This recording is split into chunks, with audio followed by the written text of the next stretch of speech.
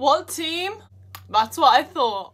Hey everyone, welcome or welcome back. I think you should all buckle up because today we have a bit of a long video. So grab your popcorn, grab a hot chocolate and let's dive into High School Musical. All three of them, the most iconic trilogy of all time. I'm so glad that I had these three films as a child. I honestly think that if anything, they have more of a meaning.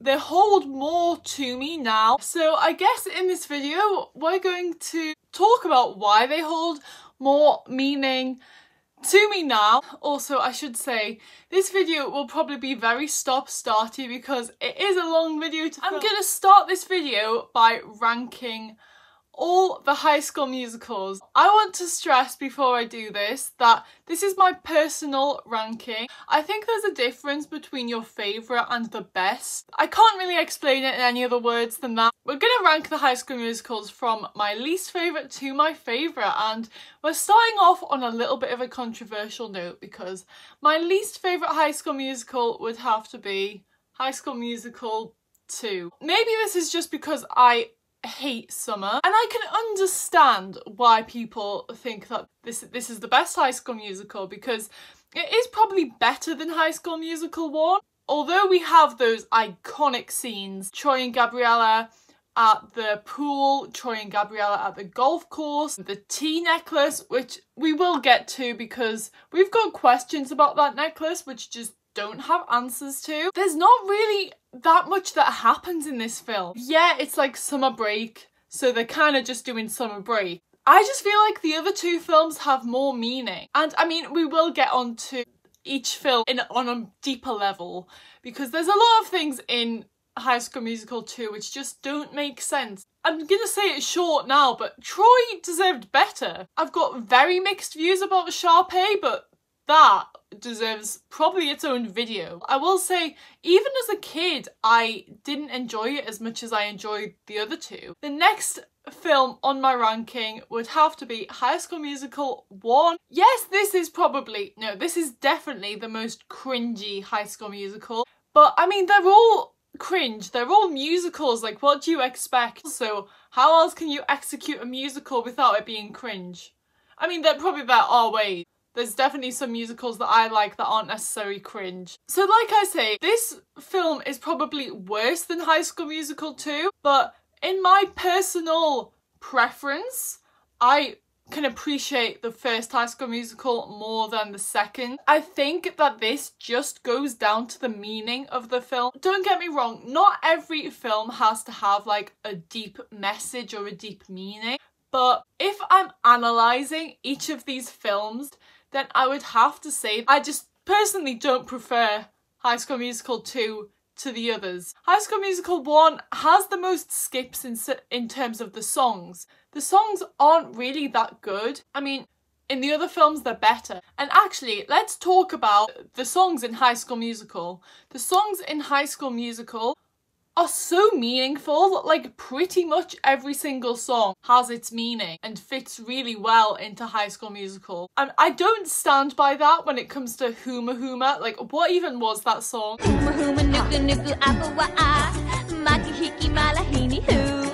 After all, this film did start like this series of iconic films, so you can't put it down for that. The meaning of the film, and this actually does link quite well to like my opinions of Sharpay, which again I'll get to, but the whole meaning of High School Musical is basically saying that you don't have to just be boxed into one thing.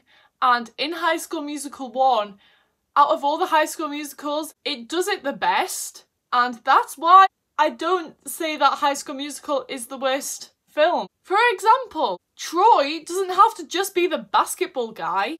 If anything, it's actually more surprising and more of a talent to be more than one thing, to be a basketballer and a singer. And in this film, Taylor and Chad are both really bad friends. There's a part where they're basically saying that doing just one thing is gonna get you further than doing multiple things. which is just something that I don't agree with. Another thing I could say about this film is Sharpay is annoying in this and mean. We'll get to that. We will get to that. So that leaves High School Musical 3 as the superior, the best, my favourite High School Musical. That is because I feel like I've always said this, even when I was a kid. It is, for me, the most special one, the one with the most amount of meaning, the one that I suppose I relate to the most, I guess. I think that film does a really good portrayal of like representing what it's like growing up as a teenager and the pressures of doing that, especially through Gabriella and Troy. I also feel like Gabriella and Troy are really the only characters that show as much of a realistic representation of the pressures of growing up. I don't know whether I just relate to like their struggles with growing up and things like that. The songs do that so well as well. High School Musical 3 symbolises the end of an era. It's just, that's why it's so special to me. The songs are the best in this film for sure. I think these are the main points as to why my ranking is that. We are going to deep dive more into each film, but before we do that, I just want to say Zeke deserves the same amount of hype that Troy gets. Yes, he doesn't really do anything, and actually we'll get onto the basketball guys because they're so like icky. I really hate that word, but like I don't really know another word to like describe it. He's just as gorgeous as Troy. So let's take it back to the start of this iconic trilogy.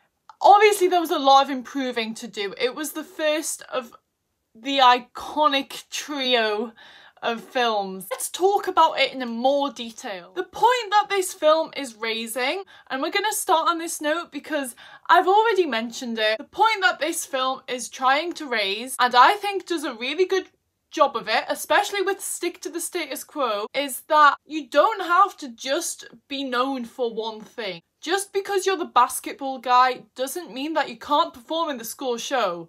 And just because you're a basketballer doesn't mean you can't cook or bake. Just because you're like a brainy geek at school doesn't mean that you can't enjoy hip hop. Like, we all have a variety of talents and a variety of interests. I just hate that stigma, and I don't even really think that stigma is really that deep in real life. The Stick to the Status Quo scene is so well performed and portrayed in terms of that particular message. I'm not really keen on the song Stick to the Status Quo. In terms of meaning, I can't fault it. In terms of that message, in the other films, it is less of a issue. This is the only thing that doesn't really make sense about this kind of message, is in High School Musical 2, and this probably goes back to why I don't really enjoy High School Musical 2 as much as the other ones. The baseball scene, which is iconic, such an iconic scene we'll get to. The thing that doesn't make sense about this scene is that Chad is known for his basketball and now he's playing baseball and no one reacts the same way as how they did when they found out that Troy does basketball and sings at the same time. In the same way that Ryan is also doing baseball, but no one's reacting the same way that they did when they found out that Troy sings as well as does basketball. I just feel like the baseball part of High School Musical was kind of just there, and it wasn't really picked up on anywhere else in any of the three films apart from that one time in High School Musical 2. I think that as a whole, the whole film is using this message as a way of saying your identity is way more complex than just being one thing. And I think that's actually done really well through the character of Sharpay. I have so many mixed views of Sharpay. She's both like a villain but also the hero. I don't even know how you can get that into one person. I'm not going to talk about that quite just yet, but one of the ways that it links with this message that I've just been talking about. In the second film, when Sharpay is talking to her family about Troy. She says something like, basketball and golf isn't just where it ends with Troy, he can also sing. So it's taken that like stigma that was in the first film and making it something that isn't a stigma anymore. The way which I see Gabriella fitting in this message of this film is, I think that East High represents a new beginning, the start of something new for Gabriella, in the sense that she's the new girl. It's a new beginning and she can take this opportunity to not just be the school's geeky maths girl. I don't want to be the school's freaky genius girl again. That allows her to gain new interests, singing, start performing, doing the school show. She even says something like, do you ever feel like there's this whole other person in you trying to find a way of getting out? I think that throughout the first film, doing the school show is that new person for Gabriella to become. One other big point which is raised in I think all three films is do what you want to do and not care about what other people think about it. This I think is portrayed through probably multiple characters, but more so Gabriella and Troy. And I think that Chad and Taylor are really good examples of how easily you can let other people's opinions push you down. In High School Musical 1, it goes without saying how bad Chad is as a friend and how bad Taylor is as a friend. Like, if you're not happy for your friends and if you're not encouraging them to do what you want to do, then what kind of friend are you? And I think that this is really evident in all three films. Not so much High School Musical 3, but I still do feel like it is shown through the way that Zeke and Jason react to when Miss Darbus gives Troy the offer from Juilliard. And lastly, Mr. Troy Bolton. What? The way that the basketball team are presented throughout the whole three films is very icky to me. I feel like they represent like very laddish behaviour and nothing gives me the ick more than that. I hate saying like the word ick, but I don't know another way of saying it. It's just a massive red flag. It also makes me cringe so much when the characters say song titles in their lines, and they do this throughout all three films. In the third film, they really milk the 16 minutes at the start of the film for the basketball match. Because here's a number that matters. 16. There's 16 minutes left. I feel like for the first film, I don't really have an awful amount of notes compared to the notes that I have for 2 and 3. And I think that Sharpay really does link very well into moving on to the second film. So I'm going to start by talking about how Sharpay is represented in the first film. And she is annoying. For all you can say that Sharpay deserves so much better, I can see where you're coming from. Yes, she has worked for performing her whole life and it is actually something that she's genuinely interested in, but we all know a Sharpay in real life and boy are they annoying. The big issue that I have with Sharpay is that in order to get what she wants, she feels like she has to push other people down. Or pushing people down and get you where you wanna go. In the first film, she is very, very annoying. And I feel like she does become less annoying in the third film. At the end of the day, by no means am I saying I don't like the character Sharpay. I actually really do. I have a complicated relationship with her. So editing Beckett here, I realised that I didn't say one of the main things that I wanted to say about Sharpay. And at the start of the video, when I'm talking about the overall message of like High School Musical, particularly the first one, the film is trying to raise points like you don't have to just be known for one thing and you can just try new things. And I said that this really links well with the character of Sharpay, but I didn't really expand on it.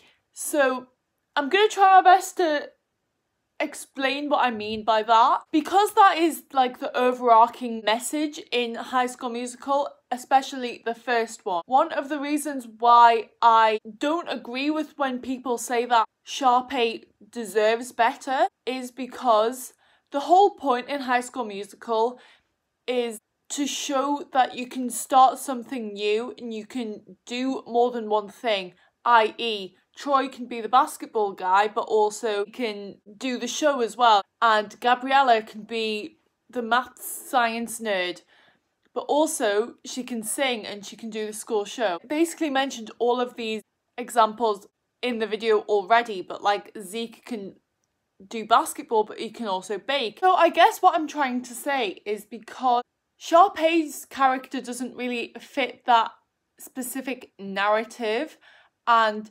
instead she has things against people for trying stuff new. That's why I don't agree with when people say things like Sharpay deserves better. In some elements, which I will get to in the video, I do agree with the fact that she does deserve better. I hope that makes sense. Sharpay apologist, you're wrong. Sharpay never deserved that role. She's not a good fit for it. She was supposed to come in and audition a slow love ballad, and she changed it. Which shows me she can't do it. She does upbeat showstoppers very well, but if she can't do a slow love ballad, she doesn't deserve to be the romantic lead in a play. She uses her money to fund spectacle to make up for the fact that she has no range. And we see this happen twice. It happens in the second one. Theater is not always about who's the best technical singer. It's about who's the best fit for that role. She has no romantic chemistry with anyone, and she can't sing the songs as written. Not to mention she has complete disrespect for her crew and her other cast members. And all this shows me that she has no love for the actual craft of theater. She just does it because it feeds her ego and makes her the center of attention. And as a former children's theater director, if I had seen the way she was behaving to all those other students, I would have kicked her off the production entirely. Troy and Gabriella are the clear match for that role. They have actual romantic chemistry, they treat everyone with respect, and they sing the songs as written. She also doesn't treat people very nicely. Do you want us to lose the Star Dazzle award to a bunch of dishwasher? We have to save something. And when I'm at the balcony, don't forget the special. You're always forgetting the special. If we're talking about like High School Musical 1 Sharpay, I do not like her. In the first film, it is very evident that Ryan is basically just her puppet, and I think that is portrayed throughout the second one and the third one as well. What about Humu Humu? Changing plans. What am I supposed to do with my Tiki Warrior outfit? Save it for Halloween. Go to a Luau, sell it online. I don't know. Did you get a copy of that song from Kelsey? No, but I'm taking her to prom. Brilliant. Keep your friends close and your enemies closer. Ryan deserves so much more. Stop saying that Sharpay deserves more. Ryan is the one that deserves more. Firstly, him and Kelsey could have been such a good couple, but we'll also get onto that because I also really ship Ryan and Chad. But in the first film, she basically tells Kelsey that she's not good enough without even hearing any of her music or even giving her a chance. Sharpay also does this with Gabriella, because Gabriella being the new girl, I think that that's something that Sharpay envies. It seemed like you knew Troy Bolton. Not really. He was just showing me around. Well, Troy usually doesn't interact with new students. Probably a few reasons why Sharpay envies Gabriella so much, and one of them is probably because she's the new girl and she's got it all really. She has talent, she has brains. For all you might disagree what I'm about to say, and I will get onto this, Sharpay kind of sees Troy as like a token to be cool. Going back to Ryan, we actually do not see enough of him in this film. All in all, I do feel like Sharpay starts out as being a villain, or a villainous kind of character. She's shown to be someone who gatekeeps. I feel like there is a lot of gatekeeping in High School Musical. The basketball team like to gatekeep basketball, especially Chad. Chad resembles that for the basketball team as a whole. Sharpay gatekeeps performing, even from her own twin brother. Editing me here again. Another thing which I didn't touch on in the video, since we're on the topic of gatekeeping, another thing that Sharpay really gatekeeps is Troy, and I don't think she really realizes this until Gabriella turns up at East High how much she actually wants Troy for something. Maybe the way that she sees Gabriella turning into someone through being so close with Troy. She wants that, and she feels like Troy is the only way that she could really get into being the main star in a school show, because that's how Troy and Gabriella did it, and it's almost like Troy and Gabriella took her place. The only reason why Sharpay wants the main role in these school shows is as an ego thing, and I think Troy also symbolises this ego thing for Sharpay. I guess what I'm trying to say is, if Sharpay actually focused more on her own talents rather than pushing other people down, then yes, she would get her way and she would deserve it a bit more. However, I do feel sorry for Sharpay in the sense of how she's treated with Tiara in High School Musical 3, which I'll probably get onto later because I don't really see the relevance of Tiara, you know. Like, moving on to High School Musical 2, we're going to continue to talk about Sharpay. Now, in the second High School Musical, for all, Sharpay is helping Troy with everything in her power. And in that sense, I do understand why people say that she deserves better in this film. However, everything that she does for Troy initially stems for something to benefit her. For example, she only wants him to work at the summer thing so that she can use him as a token to be cool. Going back to that thing, because I do think that that's at least her main aim with Troy. And going back to Troy in High School Musical 2, he deserves so much better. The way that his friends continue to treat him when he's only doing things for himself and he's focusing on himself in this film, and his friends are not supporting him. Troy Bolton was held back by his friends. At the beginning of the movie, Gabriella and the rest of their buddies were unable to find jobs until Troy got them all positions at the Evans Country Club. But then they all proceed to get mad at him when Sharpay helps him earn more money, meet sports recruiters, and play basketball with collegiate athletes. Obviously, Sharpay was doing all of that to seduce Troy, but clearly he's not into her. He was making the best of the situation while the rest of East High was complaining about the work they were doing, the woman who got them their jobs, and the reality that there were rules at the country club. Just because Troy asked Chad for a slice of cheese on a sandwich once, was unable to invite his teammates to a closed practice, and was late to a few dates with Gabriella, doesn't mean he was becoming a bad guy. The truth is that while Gabriella kept getting Troy into trouble, Sharpay was helping Troy and everyone at East High. And at the end of the day, Sharpay's main motive is to get Troy to sing with her.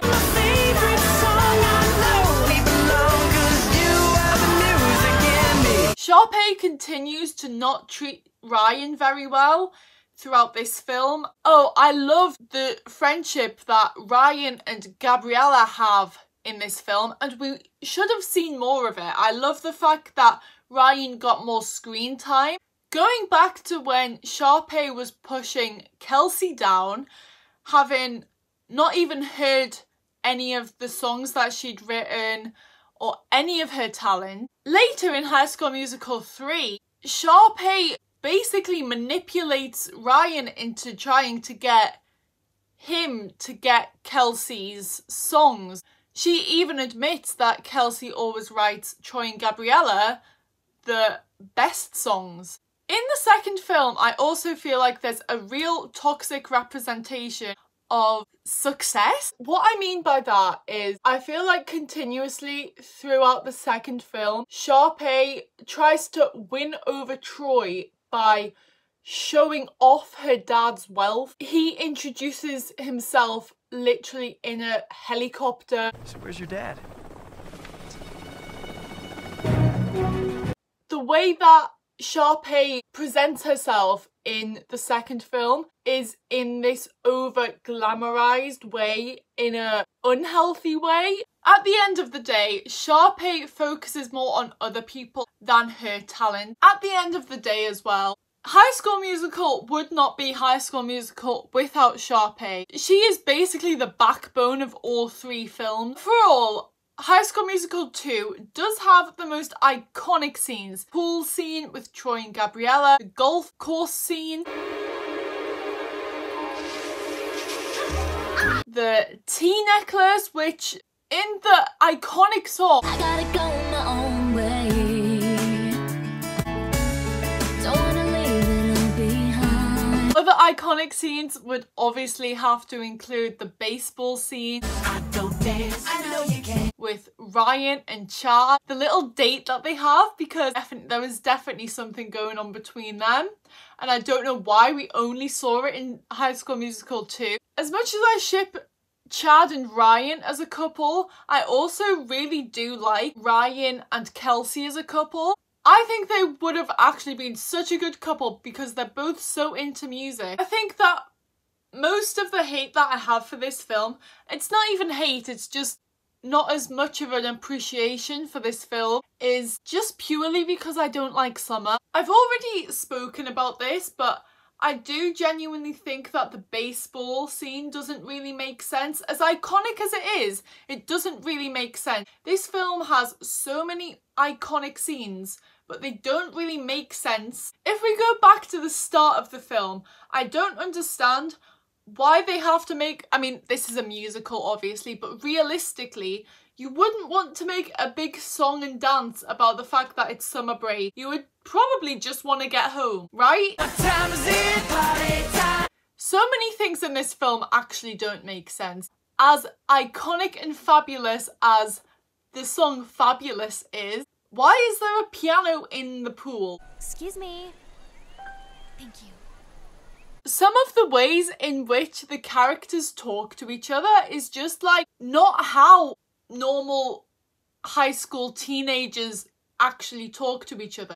Troy is referred to as Hoops, and that makes me cringe so much. I mean, I've already spoken about this too, but I'm so confused about Huma Huma. I don't know if I've said this already. I swear that every time a song comes on, it literally just resembles the fact that these characters are on drugs. I mean, it is a musical after all, but in the third High School Musical, at the start when Gabriella stands up from the crowd at the basketball match, Troy is definitely on drugs. Like, that isn't actually happening. He is hallucinating, I'm so sure. I think that it goes the same for Huma Huma. I think Troy is just hallucinating and it's not really happening. I get that Gabriella is mad at Troy for like forgetting these dates, but the reasons why he's missing these dates are actually really valid, and honestly, she's kind of a bad girlfriend. At the end of the day, I also do feel like Troy should have just done the Star Dazzle Award show with Sharpay. As much as I'm saying that what Sharpay's doing for Troy is initially just to benefit her, at the end of the day, Sharpay is benefiting Troy, so he should have done something to benefit her. Another thing that doesn't make sense is at the end of High School Musical 2, in the lantern scene, everyone is in a different couple. You know the words once upon a time, ever after. Ryan is with Martha in that one, and Jason and Kelsey are together, but then High School Musical 3 for the prom number, it's the other way round. That's also a question that we don't ever get answers to. As much as Gotta Go My Own Way is the best song in High School Musical 2, everything is so over dramatized. Like I say, Gabriella doesn't really have a valid reason to be mad at Troy. Sis, this man is just doing what's best for him and focusing on his future. And I mean, this whole thing about the new Troy. Troy isn't becoming a new Troy, he's just doing what's best for him. The bet on it scene is so questionable, but I love it. Everybody's always talking at me. Also, that song is so meaningful. So, moving on to the final film and my favourite, High School Musical 3.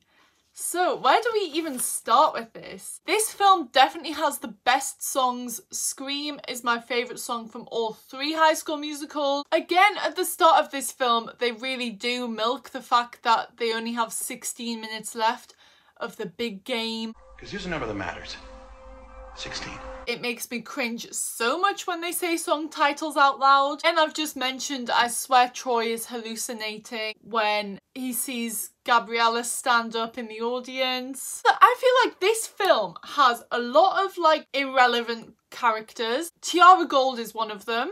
But also Rocket Man actually makes me cringe so much saying Rocket Man. That other guy who's always with him is basically just some guy who follows him around. Tiara even a student? She's not really a student, is she? Because she is literally just someone who's helping Sharpay. Her and Rocket Man shouldn't have got the understudy roles because this was supposed to be like an end of senior show. Rocket Man isn't even in the same school year as Troy, right? Understudy isn't a role, you moron. It means you go on if one of the leads can't make the performance. As well as Troy in this film, I think Gabriella really represents growing up realistically as a teenager. The struggles that you face as a teenager. Again, this might be just something that I can personally really relate to. They put Walk Away at the best moment after her saying, I'm so much better at saying goodbye. I'm a lot better at goodbyes than you. However, the thing about Walk Away is I just feel like it doesn't really fit as a High School Musical song. It's definitely my least favourite in this film. I also feel like out of all the characters, Troy and Gabriella are the only ones who really show a realistic amount of stress. There's also a lot of things that don't make sense about this film as well. Why are Troy and Gabriella so stressed that his mum could come up in the treehouse? Again, Scream is iconic, but what is he actually doing at school at that time? This time it's man to man. I'm driving, fighting inside her. It's upside down. What's Miss Darbus even doing there at that time? Can't knock it though, because that scene is iconic and probably my favourite scene out of the whole 3 High School Musicals. Oh my god, we never hear any of the characters say I love you. Why don't we ever see Sharpay and Ryan go to school together? My favourite line in this whole film is when Tiara says, Tiara does have a little bit of relevance, and that's called acting. You should try it sometime. Another thing that doesn't make sense is, where does Troy get those roses from when they're doing Just Wanna Be With You? I just wanna be with you. Also, how did they all have their own dressing room? What even happened to the prom? My prom is wherever you are. The part where Troy surprises Gabriella at college, how did he actually know where to park and how did he know where Gabriella was gonna be? Figured you'd be the last one out of the building. And realistically, Gabriella wouldn't have been able to leave East High when she did. The fact that Miss Darbus literally put an application in for Troy for Juilliard, and I don't even think that should be legal. Something else that just doesn't make sense is in the Scream scene, and I think there's a scene in the first film where you can see like the basketball players having a massive poster. Like, why are there posters of students around the school? Oh yeah, and how are they actually allowed on the roof? There are many iconic scenes that there are on the school roof, but how are they actually allowed up there? Troy and Chad should have got so much more for what they did to Rocket Man and that other guy when they took their clothes, and I don't know why they got punished. Stop playing dead! Literally never see people do work in this film. I feel like any kind of film or TV show where the characters are at school, you never see them do work. We also don't really see many teachers. There's Miss Darbus and there's Coach Bolton, but who else? I think that ultimately High School Musical 3 just has the best representation of what it's like growing up as a teenager. Going back to Kelsey, she deserves so much better. She's actually the most dedicated in my opinion. I think I said this before, but I do feel sorry for Sharpay in elements. Troy didn't sing with her at the end of High School Musical 2. At the end, it just became another Troy and Gabriella show. I do also feel sorry for Sharpay in the way that Tiara Gold treats her. When they're singing A Night to Remember, it actually works really, really well. So in summary, I just feel like High School Musical, for me personally, is the most special one. It brings closure to all of the 3 High School Musicals. It has more meaning to me, and it does a really good job of showing what it's like growing up as a teenager. So that is it for this video. This video took so long to film, so I really hope you enjoyed this, and I worked really hard on it actually. Do give the video a thumbs up and do subscribe if you haven't already. If you want more videos like this, I'm thinking of doing one on Barbie. Do let me know. Anyway, I will see you guys soon. Bye!